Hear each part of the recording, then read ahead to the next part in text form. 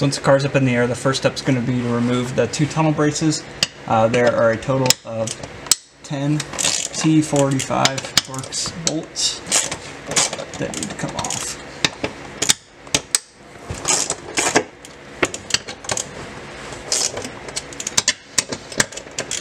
Anytime you're dealing with Torx, just be careful. Don't use an impact to break anything loose. It's real easy to strip them out.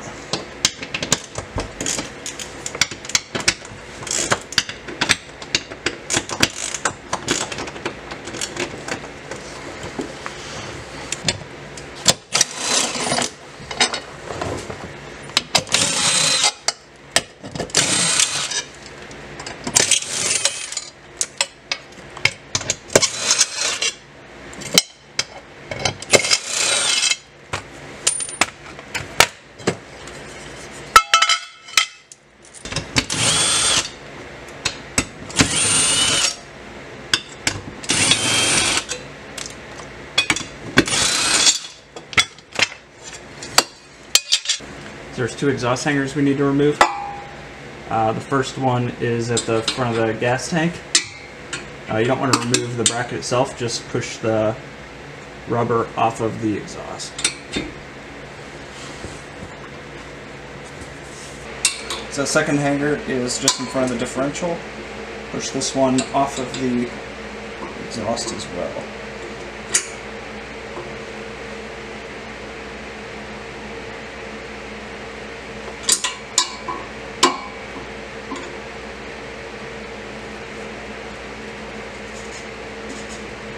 This is going to be an M10 triple square, and we need to unbolt the exhaust hanger on both sides.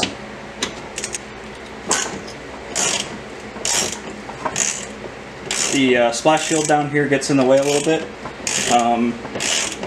You may have to use a little swivel extension to get in there.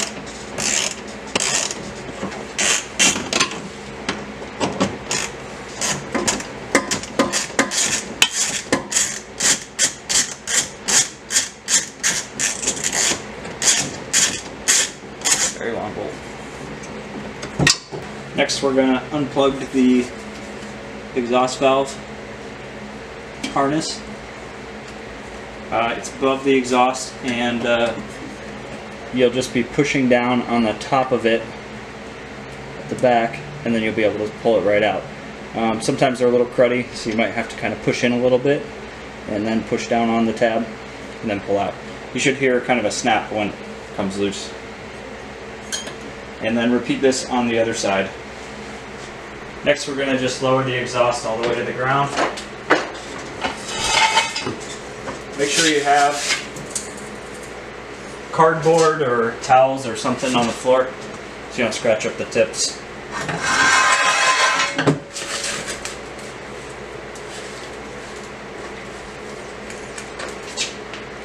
Next, we're going to remove the 4 nuts that hold the heat shield that protects the center support bearing.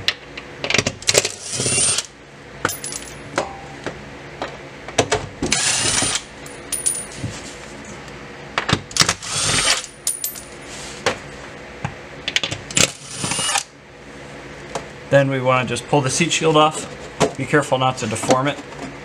You can kind of pull it free of the nuts and then the studs, and then slowly pull it in. You shouldn't have to remove any of the splash shielding.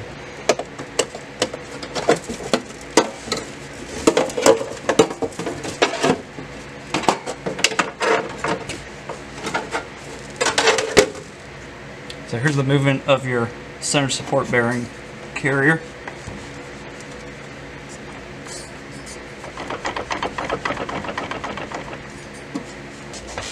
Alright, so now that we have access to the carrier, we need to cut the stock carrier off. So I think it's easiest to keep it hooked up. Don't unbolt it yet. And then we're going to make 2 cuts, one on the left and one on the right. We're going to go all the way through until we get up into the rubber. So we got to cut through 2 layers of steel here. Make sure you don't slip and hit your drive shaft. Do not hit the drive shaft. And definitely wear proper PPE, eye and ear protection. Cuts can take a little bit, so.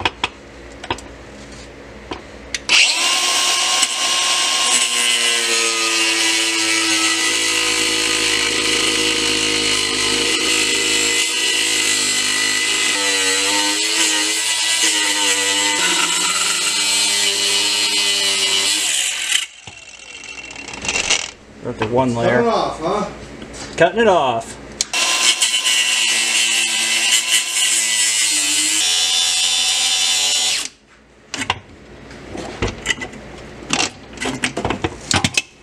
Alright, we're through one side. I'm gonna shift the exhaust over to the other side.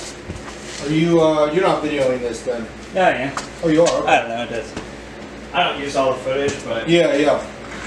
So you're giving the right places to cut on there? Yeah, I like to show exactly like where the easiest place to cut is. Yeah.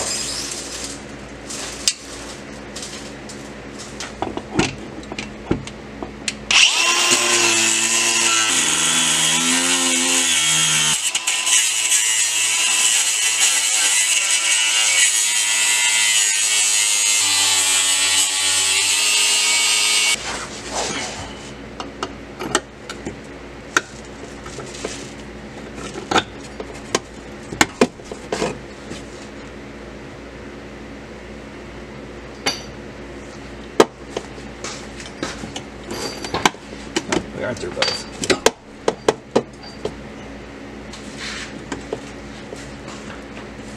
That's a pretty stiff deal. Yeah, it's not as wobbly as you would think. The carrier itself. It wasn't really flexing. I wonder if the flex is in the carrier itself, or is it? It's in this center bushing. Yeah. Well, we saw the carrier moving a little bit too, right? Yeah, we did on that first video, but it was a little bit hard to see. I didn't feel like I saw it moving as much in this second video when we had better lighting. Yeah, yeah. Like it might have just been the camera moving around. Mm-hmm. But, right. The new one's definitely stiffer. Alright. So now we're going to unbolt. We're going to undo the two 13mm bolts that hold the stock carrier on. Let this thing drop down so we can kind of bend it and get the drive shaft out. There's that one.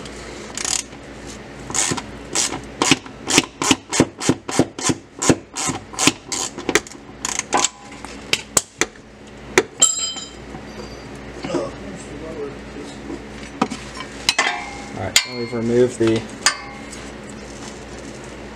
metal pieces. There is still a little bit of like a shell around here, which I'm just going to remove to get it out of the way. Alright, so I've got the drive shaft here off the car. I just wanted to explain a little bit better with better lighting and everything what exactly you need to cut. So on the OEM carrier bracket, you're going to cut right here and here, and that's going to allow you to spread this thing open to drop the drive shaft out of it, right? Before you're able to get the drive shaft out, there is a layer of rubber that's going to connect this bearing here, the center support bearing, to the carrier itself. And so you're going to need to cut all the way around it in order to release the drive shaft. And so what it is, you have a kind of an accordion shaped piece of rubber that's coming up that runs kind of all the way around this. So it's kind of a vertical rib with a little bit of accordion to it. And we need to remove not only the carrier, but then we need to remove all of that rubber. And you can see I've left a base layer of rubber on here, so basically removed this center rib. So cut down as flush as you can. If you leave a little bit in the middle, it's not a big deal.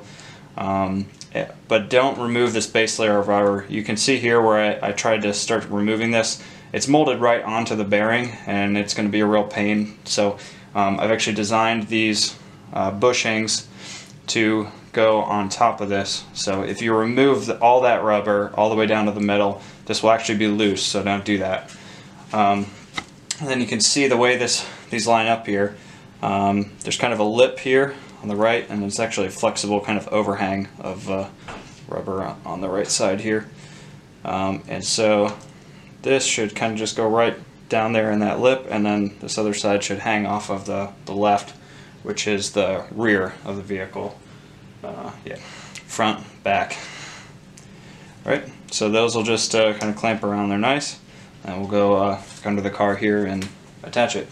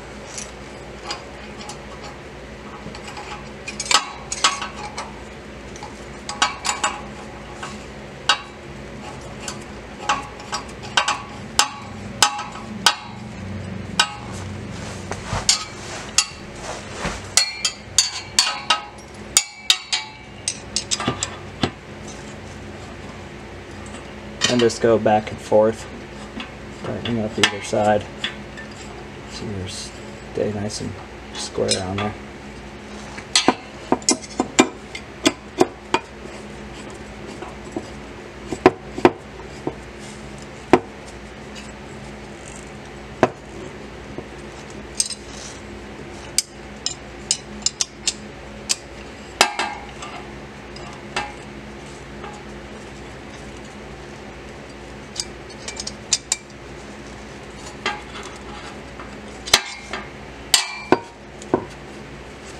Alright, and then the isolation dampers, we're going to put those on. Doesn't matter which way you put them on. Slide them onto the end. Up the feet. And you're going to put the bolt up through all of it. This keeps everything separated. No hard contacts. Keeps the NVH levels down.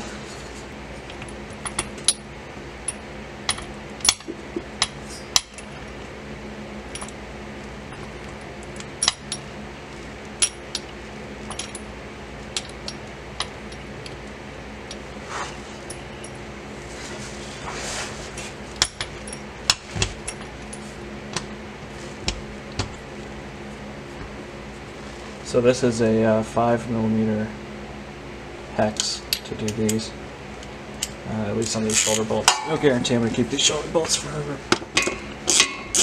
And to put the drive shaft carrier together, that is a 6mm.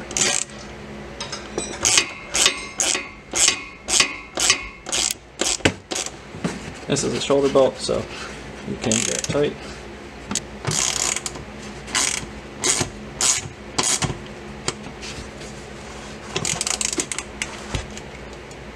Next we're going to put the heat shield back on.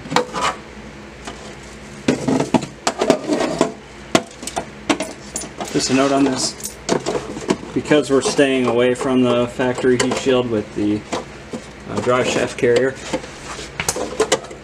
there's a possibility if you've deformed your heat shield at all while you've took it out, or while it's just been sitting around, that it could be making very light contact or no contact, just be very close to the drive shaft carrier, and generally you get rattles when things are just barely touching or not touching. So if that is the case, either pull it away a little bit from the drive shaft carrier or push it up so it's making firm contact.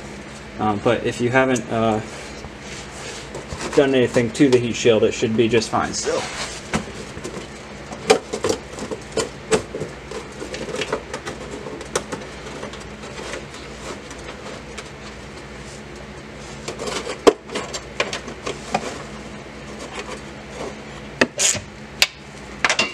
Not very much torque on these at all.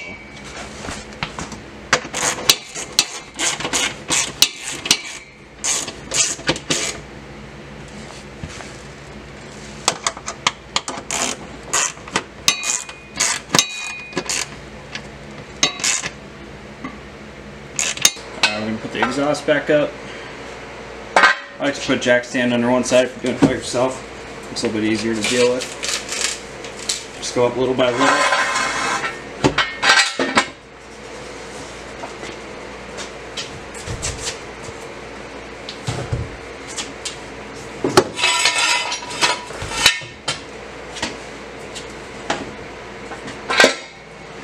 Before you go all the way up, plug in your sensors again for your exhaust valves.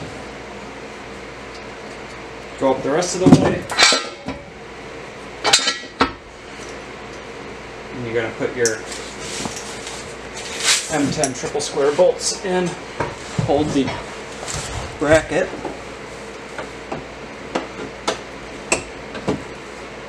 These can be a little tricky to line up, just make sure you're not cross-threading anything. The bolt has to pass through the bracket plus a little bracket that holds the rear valance on.